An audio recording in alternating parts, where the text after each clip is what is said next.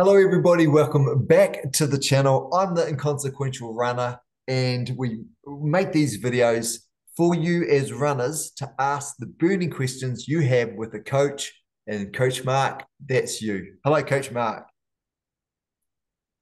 Oh, hi, Darcy. Can't wait to hear what question you got for me. Well, let's just dive straight into it. Just before we do, for those of you that might be joining us for the first time, these are about short, sharp videos, no clickbait or anything like that, which is why you get the thumbnail version of just us. But what we do focus on is just quality content, one question at a time, so you can take one thing that you learn from each of these videos to apply to your running, just so you can run happier. You'll be faster too, by the way. Coach Mark, the question we've got for you, this is a big one, is how important are rest days? And you can be really honest with me, because with the training plans you put together for me, they're usually 5-day running training plans. And I know I pushed back and I was like, give me 6 days at least. And I don't know if you've just rolled over on that one or you've been very strategic in terms of that other day you've given me. It's only like a 5K run. So to make sure I rest. Anyway, for whatever reason, I sometimes fall foul of that mindset that I think is prevalent in running, which is we're going to lose all our fitness if we don't run every single day or something similar to that. So we feel like we can only be better runners if we run every single day. Another thing I heard recently, and it was an analogy someone shared, which is a wet sponge won't soak any more water if you put it in the bucket. So you need to pull the sponge out. You need to squeeze out all the water, then put it back in the bucket. So the squeezing I out of like the that. water is the recovery. Yeah, that really Mm, resonated with me. So, Coach Mark, mm. I hand over to you because you've got the answers. How important are rest days, even when you feel good and you want to run? Um, should you, shouldn't you? Let's talk about rest days and the importance of them in our running regime. Coach Mark, rest days. Talk to us about them. Yeah. I know. Added that extra day for you, which was fine. There's no problem with that. And the Okay. thing is, that you were strong enough to, you built up enough strength to be able to handle that extra day, and that's working well for you. So that's all good. Perfect. So was that a time thing then? Was it a case you said I built up the strength? Is it a case of maybe you should only look at 6 days of running after you've been running 5 days for a long time. I don't know. You might want to jump into that or just other things. But yeah, let's talk about rest days then and when we might Yeah. use them or not. Yes. Yes. Well, I mean, rest days are so important, as you say. I love your analogy with the sponge. Yeah, yeah. With rest day, the way to think about it. So it can a better way to think about it is a recovery day really than a rest Yeah. day. I Okay. think Okay. That's a good. rest day automatically does imply that you're gonna do nothing and maybe lose fitness, which might be something that you do on your recovery day. So recovery day can be a rest day. It can be a very easy run day. It can be a cross training day.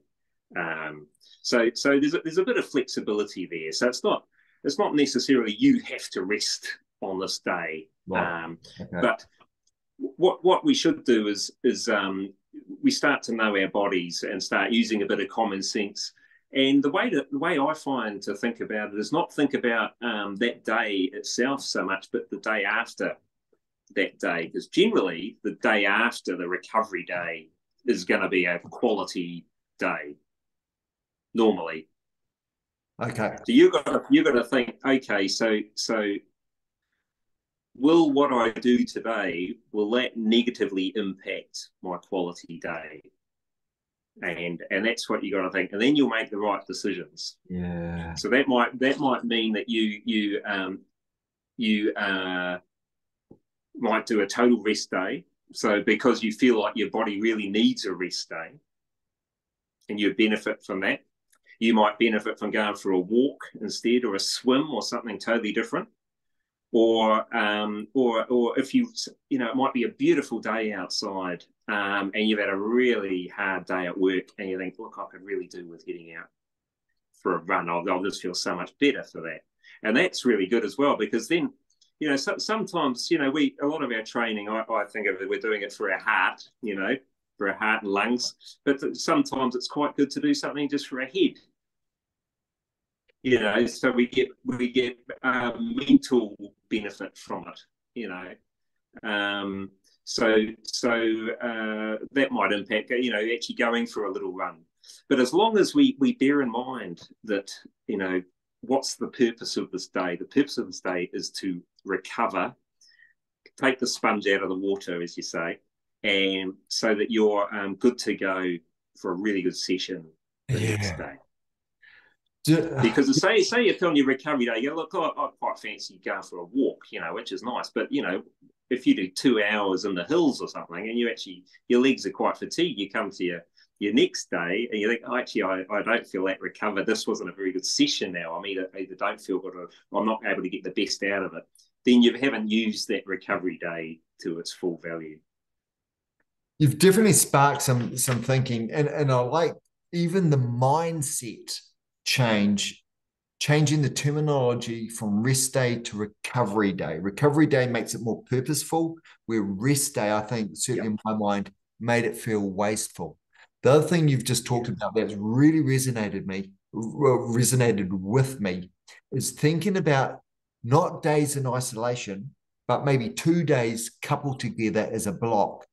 Because you've reminded me of a time where I think for most runners, we do the long run day on Sunday. I think for most, we've just got most time. Saturday is a race day, especially with park runs. Some might go there, shout it out then. So Sunday becomes your long run day. And especially if you've got family, you can usually bout out a long run in the morning before they even get out of bed. So you always try and fit your long run. Anyway, where I'm going with that is your Sunday is your long run day. And your Tuesday might be an interval day. And we've all done too much on Monday, where when we do the Tuesday run, because of the Monday, we're too tired to get the most out of the Tuesday. Our sponge is wet and we're dipping it back in the bucket and it's not dry. It can't absorb much. So what you've made me think about how Monday works to provide the best for Tuesday. Don't think of Monday in isolation. I'm not doing anything today. Let's make sure I'm running. But think about Monday coupled with Tuesday. And that was something you said, Coach Mark, making sure that we weren't, where was it? I made a note about it, but thinking about the impact on the quality of those 10 sessions. So I will think about Monday now with Tuesday together. Those two as a couple of days as opposed to isolation. Yeah, that's right. So that when you're thinking about that, then that automatically you're thinking, well, do I actually need the way I'm feeling? Will a rest day, total rest day, benefit me? Sometimes that does. Just literally doing nothing might be the best thing for you to do, or it might be doing some sort of variation of active recovery, as they call it, as long as it doesn't impact your Tuesday. Yeah. And that's the benefit of pre-planning your week. So having it mapped out, that's the value of that. So it stops that emotional thinking. Oh, I want to go out, for a nice hard run. I just feel good today, and I want to, and the sun's shining. I want to head up in the hills and do a good run. Even though I've got a speed session tomorrow. Yeah. It stops that kind of running on the fly, which is okay sometimes, but you're unlikely to get that sort of constant improvement that you would of having a structured stress and recovery.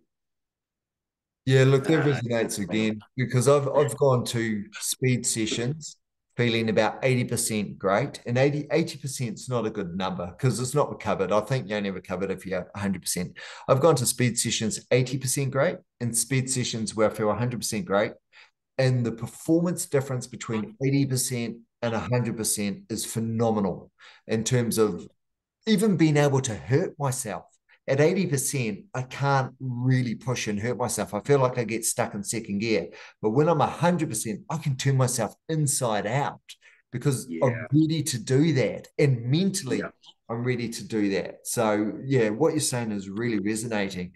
And I think, again, we need to flick that mind switch from thinking that recovery day is waste rather than it helps us get even more benefit from the 2 days, your Monday and Tuesday together, than you would if you overworked yourself on a Monday.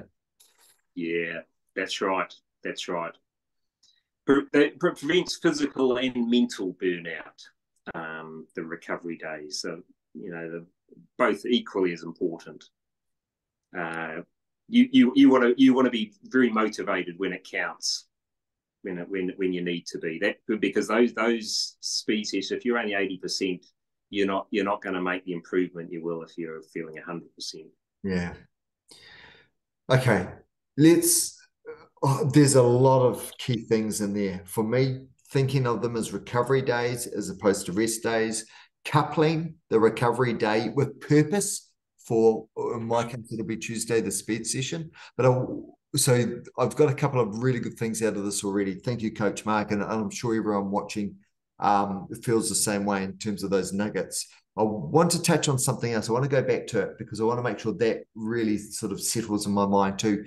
You're talking about the importance of pre-planning and removing emotional decisions. And I think, and I want to throw to you to really explain what you mean by that.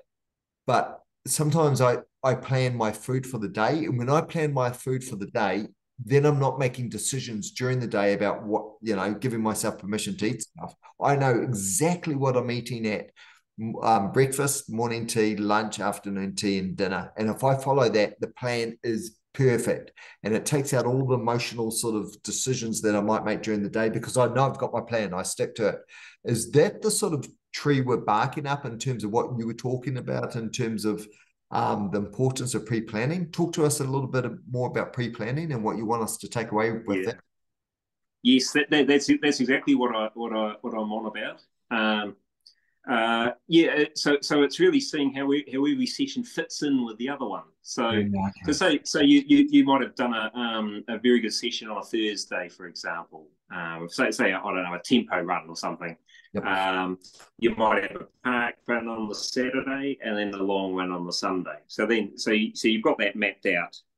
You can see that. So you think, well, okay, so it makes sense now that Friday, to fit in with the week here, should be an easy day, either a recovery day, so either a rest or some easy form of cross train, an easy jog, but nothing much that's not going to allow me to recover from the Thursday session and perform well in the weekend. Because often the weekend is a big thing for most people. Because you've already planned that out, you're not then getting to the Friday and going, I felt good on the Thursday. I think I can do another good one today, and then getting to the park run or whatever you're doing on Saturday and going, maybe I shouldn't have. In hindsight, I probably shouldn't have done that on the Friday. But it's too late by then. Yeah. You're talking to me. You're talking to me, and I think that's the real danger that. I'll say and I'm sure a lot of people watching this fall into that same trap. We're looking at too many days in isolation as a part of a greater plan of the week. And yes, when you do interval session on Thursday or hills or something like that, and you've got your park run on Saturday, and you might do something pretty intense during that park run, or it might be a race or something like that, then you've got to be super smart about Friday. And I think too often what I tend to do, or what I used to do, is look at Friday in isolation and go, right, what can I do today? Without thinking about what do I need to do on Friday to bridge from Thursday to Saturday to have good performance in each of those. Okay. I like that, Coach Mark. Basically, the voice inside my head is just saying, look, calm down, mate. Just recover. Any final thoughts you want to leave us, Coach Mark? We've got some absolute gems there. I love that. Changing from rest day, recovery day, thinking about the quality, grouping the days together. Thinking recovery day doesn't mean just rest sits under recovery, but sitting under recovery can also be easy run, can be cross training. Yeah, is there anything else you want us to be mindful of, Coach Mark? Already you've Yeah, some great, no, great. I think you've covered it. Once you get your head around the recovery day and the importance of it, recovery days can actually be quite exciting. It's almost like you're readying yourself for a great session the next day. It's almost like a pre-preparation for it. You're refreshing your mind and your body, and you're thinking about the great session you're going to do tomorrow. Yeah, Um, then it becomes a very positive part of your week, and an enjoyable part of your week. A recovery day when it's well earned is a wonderful day. If all yeah. your days are recovery days, then you need to look at maybe pulling your finger out and doing a bit more training.